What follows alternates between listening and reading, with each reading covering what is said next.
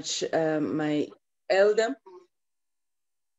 We are now, won't waste any time. We want to give over the platform to Pastor Chiriga to feed the children of God this morning. Amen. Thank you so much. Greetings, saints, and good morning, and welcome to the prayer room, to the prayer chambers. May my co-host respond if I am audible. You are loud and clear, my pastor. Please go ahead. Thank you so much.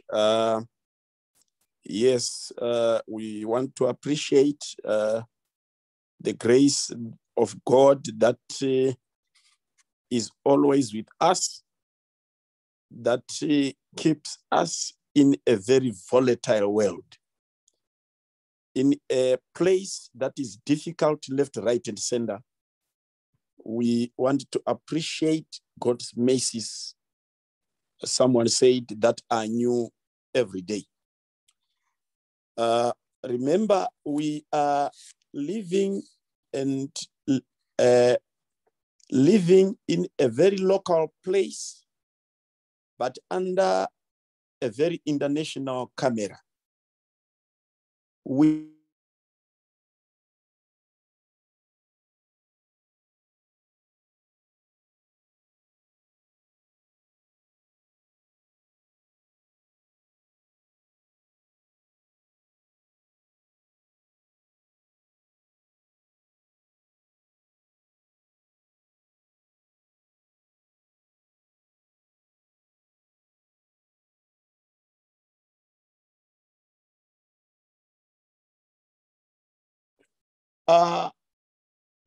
religiously having his hand over his children.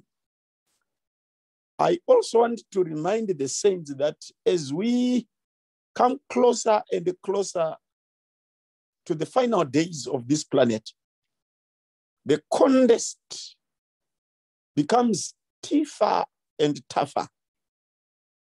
And hence, we need to know, dear saints, that we have to accept that prayer becomes something that is extremely strange to this world. And while it is strange to this world, but it is the only thing, the only tool, the only power, the only presence that will, at the end of the day, see us through. Last time we saw, when we visited in a certain region, in a certain place, there we saw a man who only is named by this name Legion, which may not be the real name because that term simply means we are many. Whether the parents gave that friend of ours that name, it's yet to be known. He may have another name which was better than that. Because those who are many were not angels, they were not saints, they were demons anyway. But the point was to let us know that it doesn't matter how many they were, Christ is not in the context because of numbers. Christ is for us, doesn't matter how many. And today I want to allow you to come with me again to the book of Luke. To the book of Luke, there's another person that I want us to meet. But today I will not allow you to meet this one only. I'll allow you to meet quite a number of people for the purposes of seeing what Christ can do. For the purposes of seeing what God can do. That is why I will allow you to meet this one. And that is Luke chapter 13. I'm not sure why my picture is not coming out. I don't know. So for today, just mind my voice and forget about my picture there. I tried to undo the video, but I'm not visible. Maybe those who are responsible for technicalities will school me later. But for the time being, let's concentrate and move on. Luke chapter 13, verse number 10. And he was teaching in one of the synagogues on the Sabbath. And behold, there was a woman which had a spirit of infirmity, 18 years, and was bowed together. The other word there is bound, bowed together, and could in no wise lift up herself. And when Jesus saw her, he called her to him, and he said unto her, Woman, thou art loosed from thine infirmity. And he laid his hands on her, and immediately she was made straight and glorified God. Allow me not to read verse 14 there, because it brought some unnecessary controversy. And verse 15 there, let me read verse 16 to keep the flow of the redemption there unhindered. Verse 16, Jesus says, and ought not this woman, being a daughter of Abraham, whom Satan hath bound, lo, these 18 years, be loosed from this bond on the Sabbath day? May God add a blessing to the reading of his word. Now, my dear brothers and sisters, before I make my few remarks on this lady, may I be allowed to say there are many other instances that we meet in the Bible where these foreign spirits, these unclean spirits, where they've done havoc, but God, in his power, has intervened and placed himself where he is as our God. In the Bible, we have two incidences somewhere in the Old Testament. You are very much aware. In Egypt, when Moses went before Pharaoh, that Pharaoh brought from his university men who were schooled in being used by unclean spirits. And you remember these men, let us call them wizards or witches. They brought their tools, which turned into snakes. And you're very much aware that Moses also threw his stick down, which turned into another snake. And that snake was too much for the wizards and those witches, that it swallowed all of them, and they went back home toolless. They went home disarmed. And these things happened in the eyes of Pharaoh. My brothers and my sisters, our God is greater than what this world thinks, than where this world places itself, than where the devil thinks of us. by simple means, the whole of Egypt was easily disarmed by Moses, one man. Let me leave that one. I'm talking there about things that surround us. I mean, we have wizards. People are there who have given themselves to be used by the devil.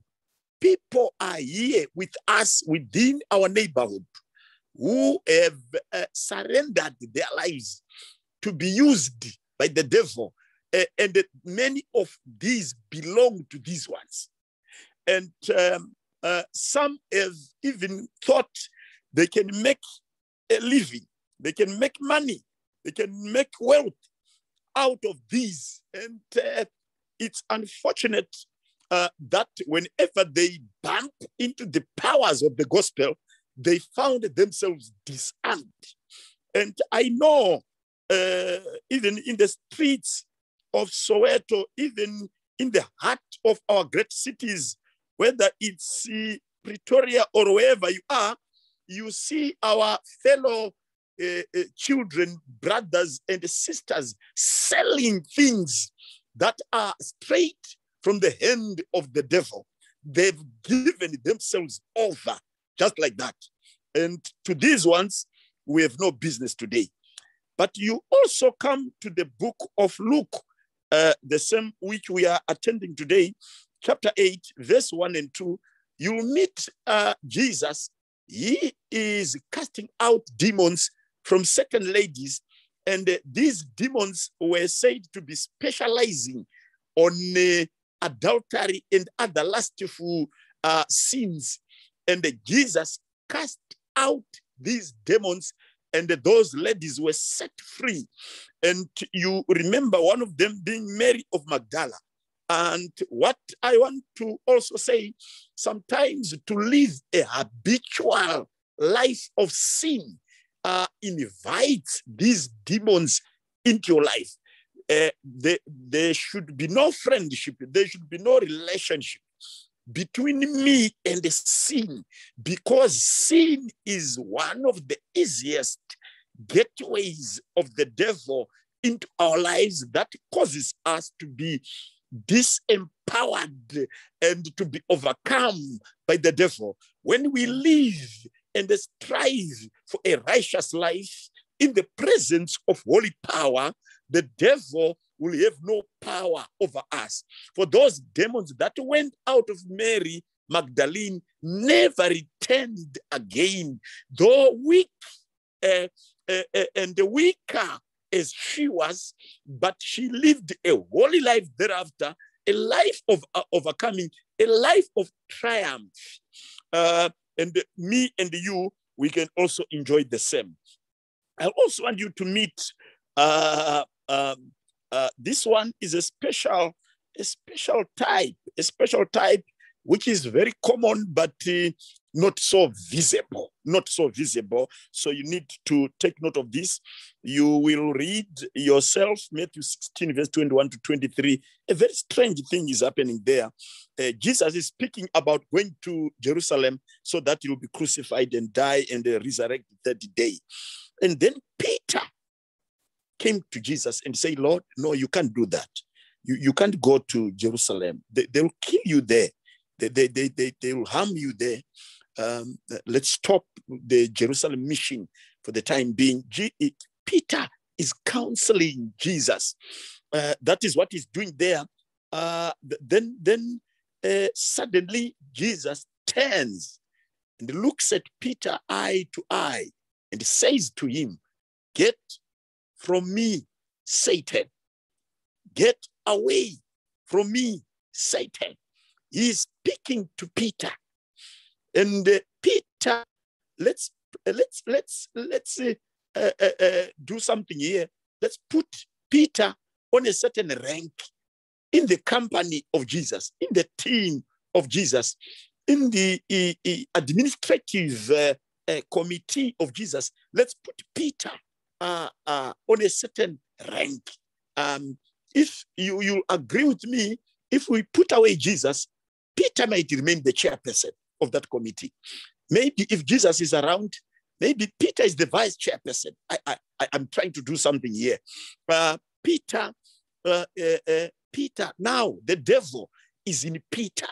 Of all people, have you ever thought about that? Peter, of all people, I know on the same kind of trajectory, we have Judas Iscariot. They are on the table, the Holy Communion table. And the Bible says, according to John, and the devil entered into Judas Iscariot. What I want you to see, my brothers and sisters, these two elders never misbehaved. They were still sober. They were still themselves. But the devil is abode in them. He found a place. He found space in them. So there are people who we may be heavy in the presence of Christ, in the presence of the Holy Spirit, in the presence of other saints, in the presence of the Bible, whom we esteem, people whom we respect, people whom we think are full of the Godhead itself. And yet the devil can find space in them. Is it no issue now that in one elder or in one pastor, at one instant, any winking of the eye, any winking of events, any winking of opportunity and a chance, the devil will find himself. Do you also notice that from this man, from this event, you are in committees, you are in meetings, and you are discussing serious business, divine business.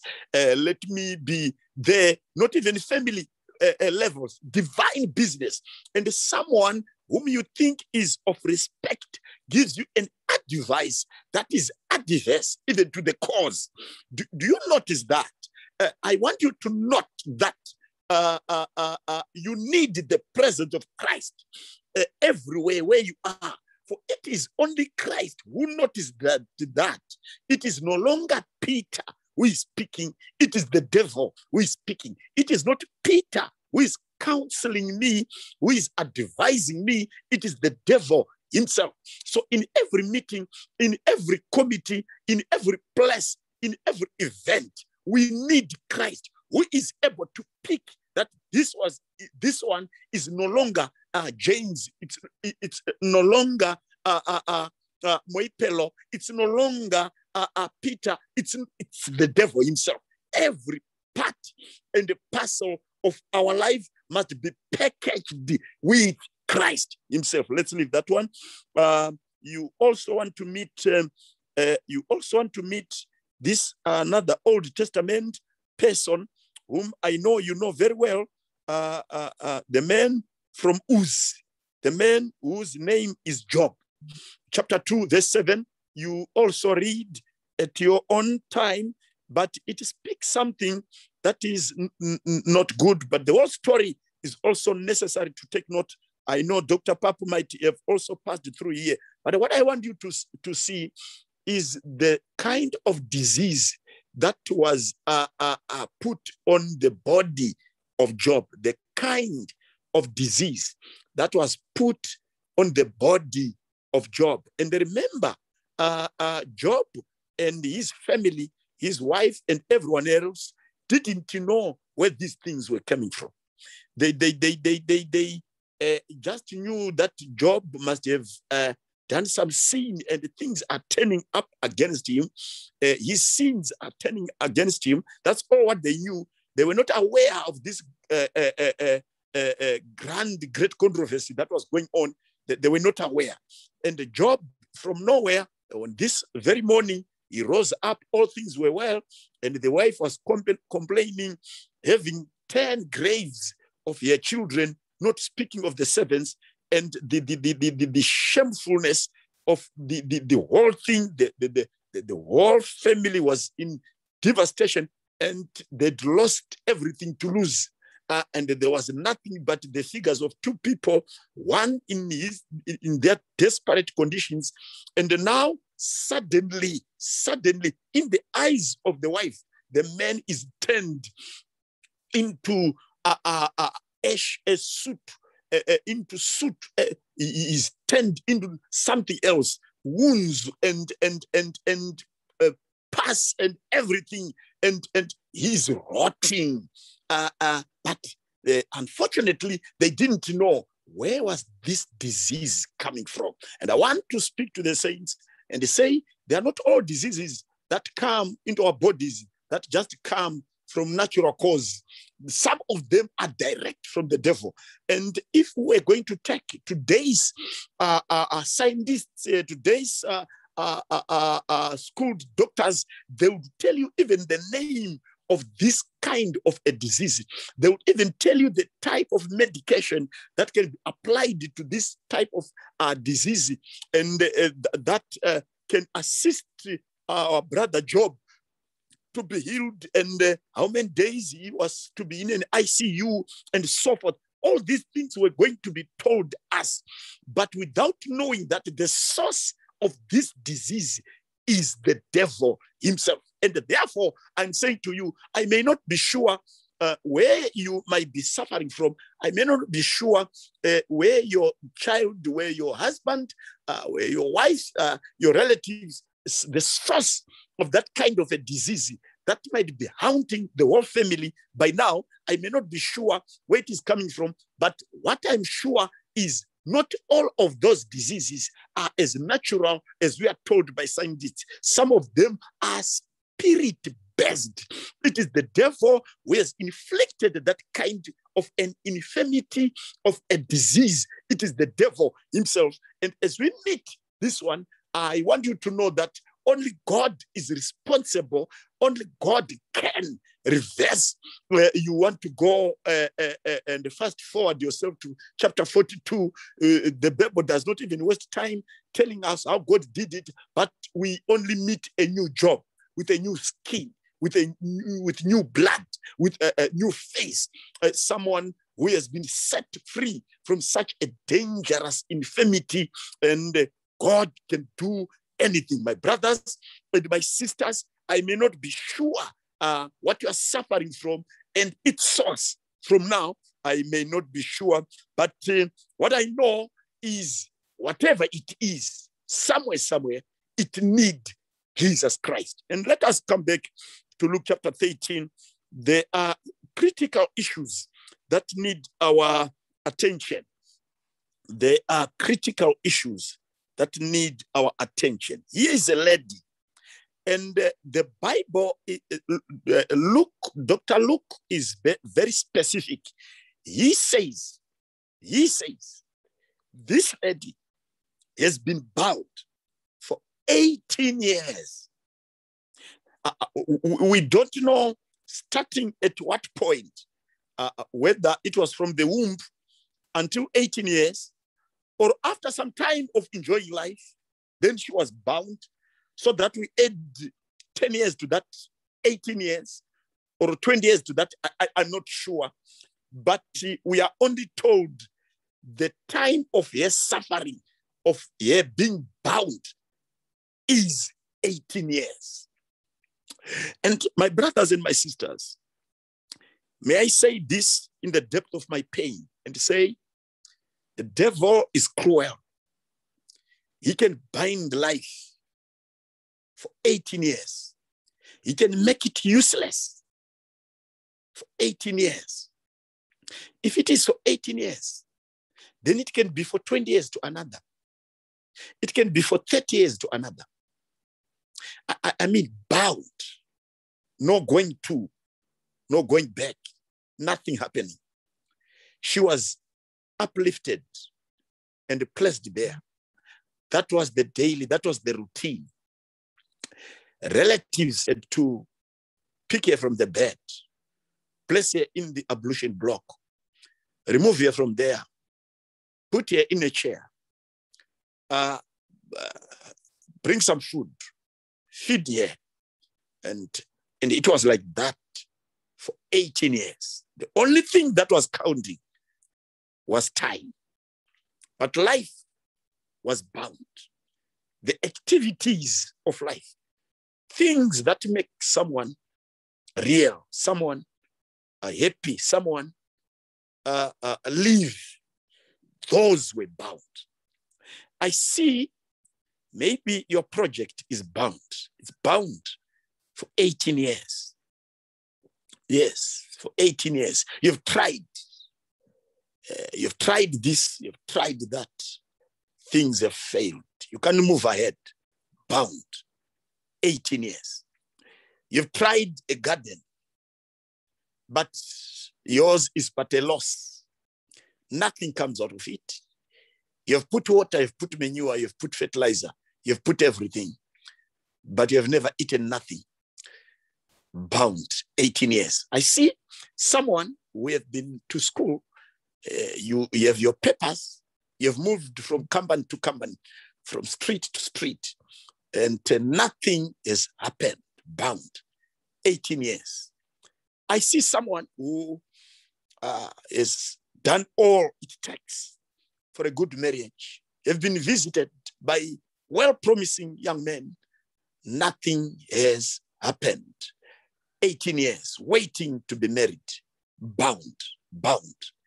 18 years. I see someone who is, yes, he handles some runs in his hand, but nothing has happened with those runs. Nothing. He can count. He can give you statements, bank statements, yes, with good figures. But maybe the furthest he has gone is to buy a t-shirt. Bound. 18 years. I see someone who is also in this spiritual disease, visible, and nothing has happened. Seated there at home, doing nothing, under the care of the parents. God has even decided to keep your parents alive for the purposes of your bound life welfare. That no one else can take care of you, of her, of him. Bound. 18 years. My brothers and my sisters, but one day, after 18 years, yes, it has taken all this time, 18 years, but after 18 years, there was a stranger, there was a visitor from another world. Christ came. Praise God. After 18 years, it may be after 30 years, one day, Christ may pass by, if well invited. I want to thank those who brought this lady to church, to the synagogue on the Sabbath day. May we clap hands for them. They never tired to bring this one to the church. By the way, remember, there were others with the violent demons who would express themselves so that people would know that this one is under attack of Beelzebub. But this one was quiet every day. Eyes seeing people, okay? Being fed, eating, okay? Nothing more, nothing less. And she was not, a danger to anyone. She was just there. So maybe even the parents didn't know that our child is under attack.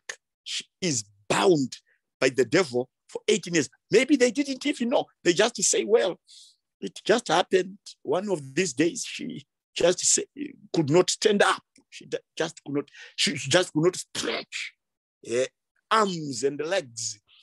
And